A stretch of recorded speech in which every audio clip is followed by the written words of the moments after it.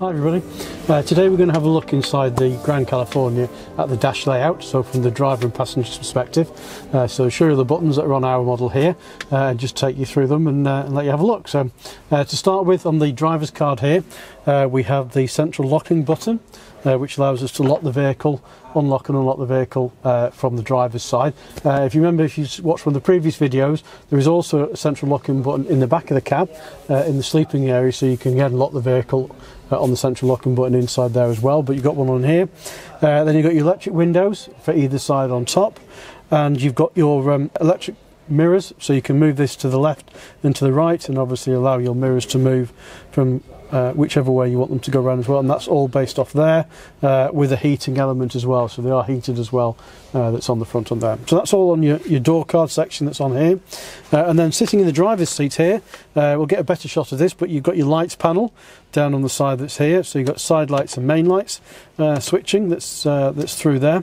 And then moving over to your actual steering wheel itself, so you've got flat bottom steering wheel that's here. This steering wheel is a leather steering wheel and it's heated. There's a little button on the dash which is just here, which is for the heated steering wheel, which I'm sure is really nice. Not tried it myself as yet, but I'm sure it is nice to have a heated steering wheel. So as with all Volkswagen model vehicles, you move it up, gives you the intermittent wiper and 2 more speeds from there. Pull them towards you, and that squirts your windscreen. You've also got a rock switch on top that degaries the speed of which these go across. If you went for the lights and visions pack with the vehicle, this particular vehicle hasn't got lights and visions pack, but if you did have a vehicle with lights and visions pack, obviously that would give you automatic headlights, and it would also give you the automatic windscreen wiper function as well. Then on the other side here, you've got your indicators up and down, main beams pulled towards you, and if you push your main beam back, that will put your main beams on permanently. And again, those are pretty much the same setup on every Volkswagen vehicle. Moving on to the actual steering wheel itself here, got fully functioning multi-function steering wheel, so you can move your volume up and down on your radio, your tracks up and down on your radio that's there. You can go through your central console, so your central console has things like driving data, systems, navigation, which this vehicle's got navigation that's in there, your telephone which you can connect via there, and those are all accessed through moving these buttons left and right. You've got voice controls, you can press and hold the button and speak to the vehicle. Lots of different functions that's on there, and on the other side on here we've got our cruise control, which is on the function that's on here and how that works. We've done a video before on cruise control. We'll probably do another one again when this vehicle's actually on the road as well, and we'll show you how all that works. But those are the controls which are steering wheel mounted. All the vehicles are automatic, so everyone's got an automatic gearbox that's here. I'm just going to very quickly do that again just to show you the buttons on either side of it, so excuse the pinging noise. But we've got 3 buttons that are down on here, so we've got ESP off, we've got parking, which is our parking sensors, which comes up on the front of the screen here, and then the final button, which is down here, which is to do with the step. I'll just take that out of there so that it's not bleeping at us. So the switch for the step in the rear, what that actually does is by pressing that, it deactivates that step. So when you open the door and close the door, it won't actually keep coming up, and it'll just stay into the vehicle. You can also do that as well as on the control panel, which we'll be doing a video on that very shortly as well. There's camping mode, and camping mode, part of that is that the step would actually stay out. So rather than, at the moment, standard feature, you open the door, the step comes out, shut the door, the step goes in. You can turn off the step completely via the button on the dash, and you can also put the vehicle into camping mode, which will leave the step out permanently. So you've got like all 3 bases covered basically with the step. So we've got our heating controls here. So we've got our hot and cold, our fan, which these just twist around for your fan controls, and where you want the air to come out from. Things like air conditioning, the vehicle's got air conditioning that's here, and your recirculation. And then the final couple of buttons, one we've already been through obviously, is your heated steering wheel that's on this one, your hazard lights on the dash, the ability to turn off the stop-start technology. So if you've used a vehicle before with stop-start, You put your foot on the brake, you come to a junction, your engine shuts off. As soon as you take your foot off again, it wakes back up again and lets you drive off. That switch turns it off. And then the final button that's on there as well is a maximum charge battery button. So what that allows you to do, under normal circumstances, your batteries are charged whenever you're driving along. And obviously when you're driving, your vehicle's at a certain rev range, and that obviously activates the alternator within the vehicle, and that produces a charge to charge your batteries up, to charge the charger and charging the onboard batteries. The maximum charge function allows you to do that while you're not driving. So if you would just turn the engine over and trying to charge the batteries that way, on a normal vehicle, for example, it would take quite a long time for those to charge up, because the vehicle's revving at a very low revs. So what it actually does, the maximum charge function, basically then you press that button, it ups the revs on there on the vehicle, and it'll put a maximum charge output then to the batteries. So it's like a quick charge really for your batteries. So I suppose if your batteries were low and you were on site somewhere, or you parked up somewhere, you could run the engine for a little while with those, and it would just charge the batteries through.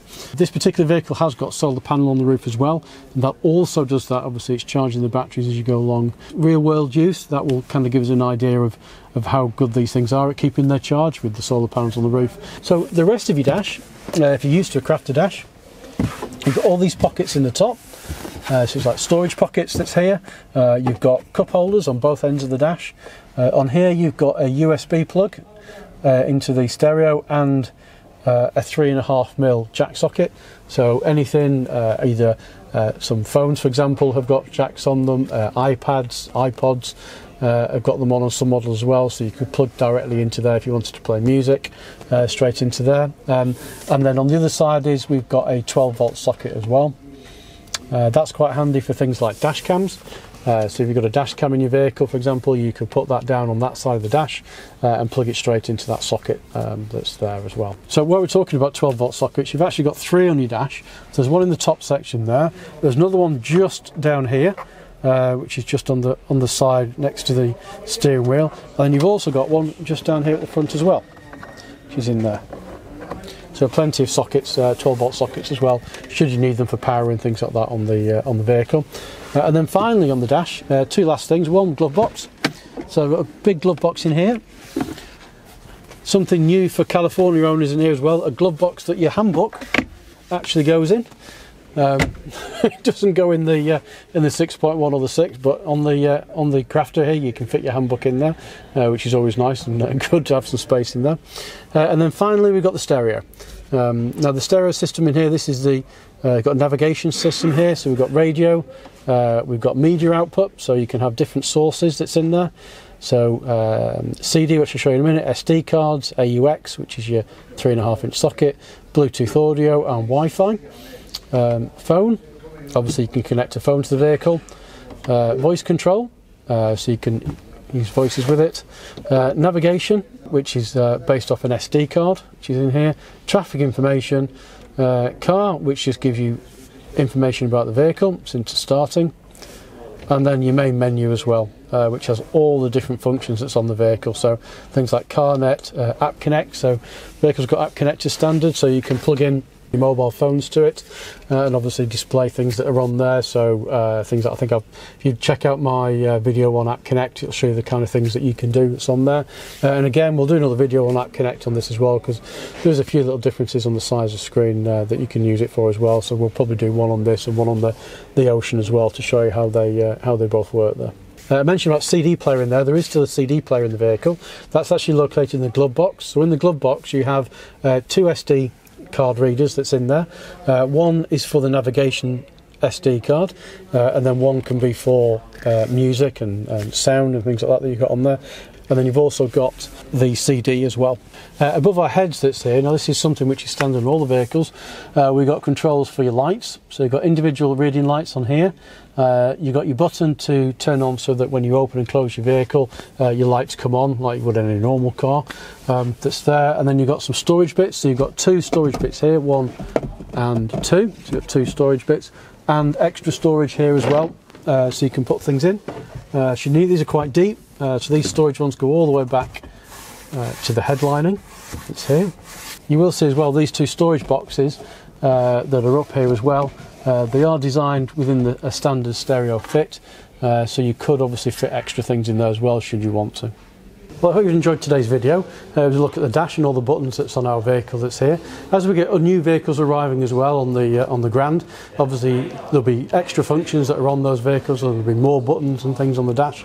So we'll probably do an update to this video as well when we get some more vehicles that come through. Anyway, I hope you enjoyed today's video. If you have, give us a thumbs up, give us a like. If you don't subscribe, please subscribe, and we'll see you next time.